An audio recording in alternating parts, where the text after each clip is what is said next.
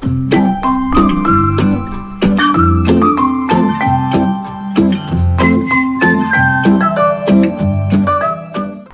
guys, it's me, Helena and Ariel, and welcome to the Bama Girls Adventure. Today we're going to be going on our lovely boat fishing, and we might go swimming after. We might, yeah. If we can't catch anything, and let's hope that we can catch something, and maybe like subscribe and give us a thumbs up to help us have good luck. And we're gonna like take you with us to the boat dock and fishing and stuff. So come on, let's go.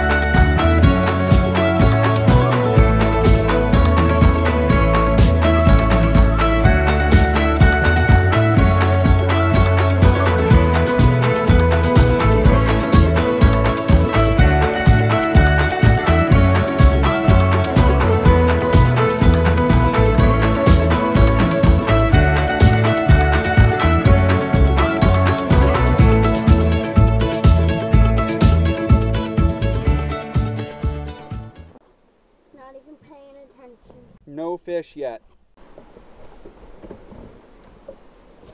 We did see fish just over there at about 22 foot though, right? Yes. So here, fishy, fishy, fishy. Come on, fishy, fishy, fishy. So we didn't really catch much or film much.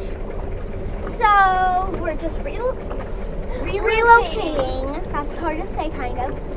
Well, we're relocating right now, and